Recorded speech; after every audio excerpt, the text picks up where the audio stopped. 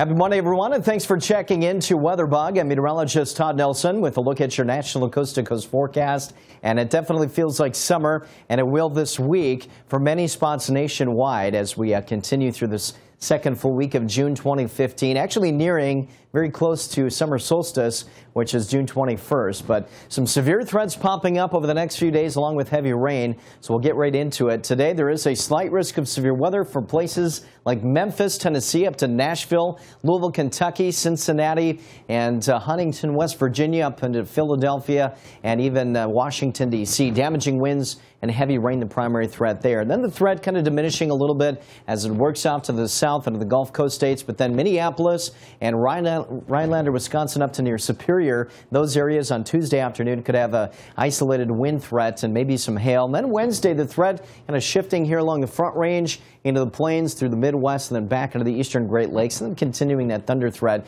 in the southeast. So our first boundary kicking out that thunder threat today in the Ohio-Tennessee Valley up to the northeast. Again, damaging winds and also some heavy rainfall, the primary threat. Meanwhile, we're going to see another threat here along the eastern seaboard on Tuesday. Same for the Midwest, but notice this moisture in the southwestern corner of the United States. We're going to be talking about the remnants of Hurricane Blanca from last week and over the weekend, moving up through the Baja California Peninsula with a lot of rain and then some beneficial rains. Not quite as much, though, in the southwest, but you can see the moisture here looking at some of the high elevations of 1 to nearly 2 inches. But thanks to some of those thunderstorms, we're looking at 1 to nearly 3 inches of rain from the Gulf Coast to the Ohio Valley, the Midwest, and then back into the Northeast. So again, pockets of heavy rain which could lead to a little bit of flooding. Meanwhile, this big ridge of high pressure in the west starts to spread the heat off to the east over the next several days. Temperatures, though, today pretty warm for this early part of June. Have a good one.